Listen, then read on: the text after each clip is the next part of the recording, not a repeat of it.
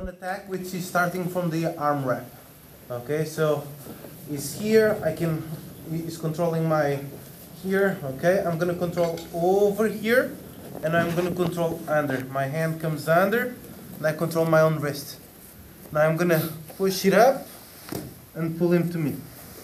So I'm gonna go here, and my arm goes around and controls this collar here. Can everyone see here? Controlling the collar.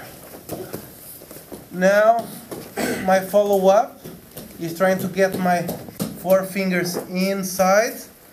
My knuckles are gonna push his neck. He's gonna tap.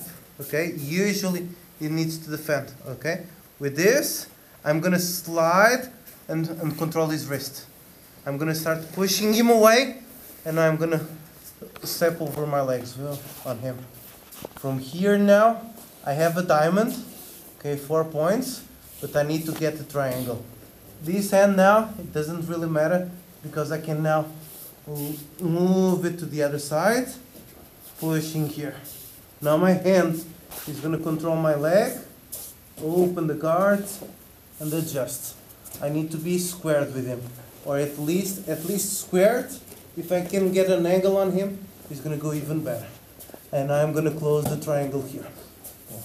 My toes pointing up. A common mistake is that you guys might not close the triangle on the back of the knee. You slide it through here. Okay, so always make sure that if you need, slide more. Use your hand to circle, and then you go. Let's go again.